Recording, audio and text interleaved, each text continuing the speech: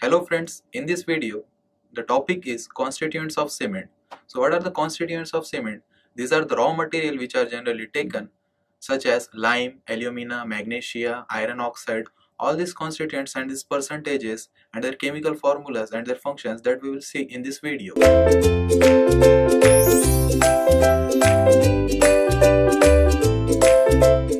So the first constituent of cement is lime and it has highest percentage in it. Its percentage is 60 to 67% and its chemical formula is CaO, that is calcium oxide. The second important constituent in cement is silica, then alumina, then iron oxide, magnesia, sulfur trioxide, and last we also add alkalis, that is soda plus potash. So these are the constituents of cement and we also have its chemical formulas. The lime is denoted as calcium oxide, that is CaO, silica is SiO2, then alumina is denoted by Al2O3, iron oxide Fe2O3, magnesia is denoted by MgO, sulfur trioxide SO3, and last alkalis. The first is soda, that is Na2O, and potash is denoted by K2O. And its percentages are, the highest percentage in the cement is having lime and its percentage is 60 to 67%. The silica has 17 to 25%, and alumina has 3 to 8%, and iron oxide percentage is 0.5 to 6%. Similarly, magnesia has 0.1 to 4%, and sulfur trioxide has the percentage 2 to 3.5%, and last alkalis will have 0.3 to 1.2%. Now we will see the various uses of this all the constituents. Why lime is included in the cement, why silica is added, why alumina is added. All these constituents will have separate function in the cement that we will see. So the first constituent of cement is lime. As I told you, it has 60 to 67% in the cement, and the main function of providing this lime is it has cementing and binding properties. Means whenever you add lime, it will give the cement binding properties for binding various materials in the concrete. And if the percentage of lime is less and if you have deficiency of lime, it reduces its strength. So the care should be taken that it should have the range 60 to 67% because deficiency may cause reduction in the strength.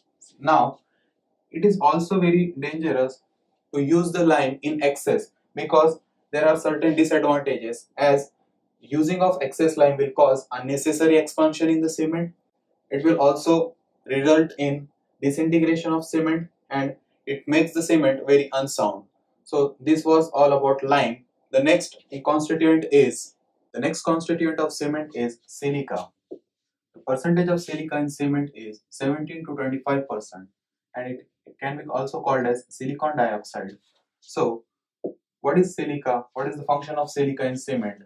It undergoes chemical reaction. When the cement reacts, it undergoes certain chemical reaction during the manufacturing process with calcium. This silica acts with calcium and it forms dicalcium silicate and tricalcium silicate. This is dicalcium silicate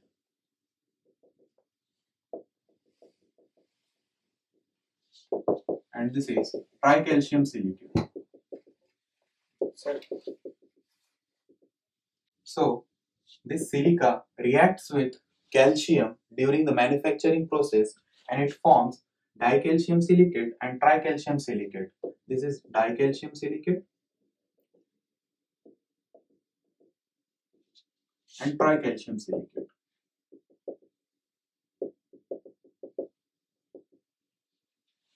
And what is the function of dicalcium silicate and tricalcium silicate? They impart or give the strength to the cement. So this is silica. What is the function of silica?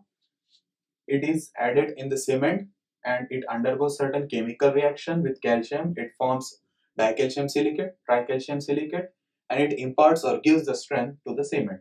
These two constituents or two compounds which are formed after the reaction, this gives strength to the cement. The next constituent of cement is alumina. Its percentage is 3 to 8%. And what is the function of providing alumina in the cement? It imparts very quick setting property. It means it gives quick setting to the cement. quick setting property to the cement. Now, as we know that it gives quick setting property, so if we provide this alumina in excess quantity, what will happen? The setting time will increase and it will make quicken the setting time of cement. But if setting time is quickened, it also results in weakening of the cement. So care should be taken that the alumina quantity should be in between 3 to 8% and it should not be in the excess, because if it is in excess it will cause the cement to weaken and it will also quicken the setting time. As we know that the general setting time of cement should be, initial setting time should be at least 30 minutes. So if we add this cement in excess, there are chances that this may reduce to some extent. The next constituent of cement is iron oxide. As I told you before, its chemical formula will be Fe2O3 and its percentage ranges from 0.5 to 6%. Now, what is the function of providing iron oxide in the cement? It gives color to the cement. A greenish grey color is given by iron oxide to the cement, and it also acts as a flux. What is flux? At the time of burning the various constituents of cement, there are chances that these constituents will burn or they may get overburned due to the high temperature. Generally, the cement ingredients are burned at a temperature of 1400 degrees Celsius to 1500 degrees Celsius, and due to this high temperature, there are chances of overburning of these constituents. So, if we provide iron oxide, it will act as a flux and it will reduce the melting point of various constituents or various constituents of cement. So, after the addition of iron oxide, it will act as a flux and it will reduce the melting point. And at high temperatures, what happens? There are chances of chemical reaction with calcium and aluminium. This iron oxide will have a chemical reaction with calcium and aluminium and it will form tricalcium aluminate.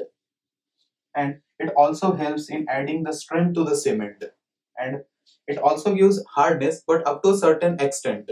So these are the functions of providing iron oxide in the cement. The first is it gives color to the cement. Next, it acts as a flux because it reduces the melting point of cement. Next, at high temperatures it will act or it will react with chemical such as calcium and aluminium and will form C3A, that is tricalcium aluminate, and it gives strength to the cement and also hardness property but up to a certain extent. The next constituent of cement is magnesia. Its chemical formula is MgO and its percentage is in between 0.1 to 4%. What is the function of providing this magnesia in the cement? It gives strength to the cement, and care should be taken that it should not exceed 5%. Generally, its range is 0.1 to 4%, but it does not exceed 5%. And what happens if we provide excess magnesia? It makes the cement unsound. And what is meaning of unsound cement? Means it will provide cracks to the cement. There are chances of expansion of cement, and due to that expansion, there are chances of cracks in the cement. Care should be taken that the magnesia will not exceed 5%, and if it is in excess, it will make the cement unsound. Unsound means the cement will form cracks. Therefore, care should be taken that it is not exceeding 5%. So this was function of magnesia. Magnesia will give strength to the cement, but in excess, it is very dangerous and it makes the cement unsound, and the unsound cement will form cracks. The next constituent of cement is sulfur trioxide. As I told you before, its chemical formula is SO3 and its percentage is in between 2 to 3.5%. Now, the sulfur trioxide, if it is provided in excess, what will happen? It makes the cement unsound, and unsound cement will means it will cause cracks in the cement and it will expand. So care should be taken that it is not in the excess or it is in the range of 2 to 3.5%. The next constituents are alkalis. And what are these alkalis? These are nothing but soda or potash, and they are added in the percentage 0.3 to 1.2%. And again, if it is in excess, what happens? It forms the efflorescence. And what are efflorescence? You may have seen various patches on the surface of cement. these white patches of salt or formation of some coating, they are nothing but efflorescence. So it should be avoided to use the alkalis in excess. And the last constituent of cement is gypsum. It is added at the time of grinding process after the formation of clinkers. As we know that at the time of manufacturing of cement, in the last process, clinkers are formed, small particles of cement are formed, and after the particles formation, that is formation of clinkers, the gypsum is added, and it is added in the percentage 3 to 5%. What is the function of providing the gypsum in the cement? It retards the setting time of cement. It means it slows down the process of setting of cement. And why it is necessary to slow down or retard the setting time of cement? Because as we know that the setting time of cement is generally 30 minutes, initial setting time. So it is very difficult to transport, mix or plant or then place this cement in a less time. Therefore, gypsum is added to retard the setting time of cement. So these are the constituents of cement. Thank you.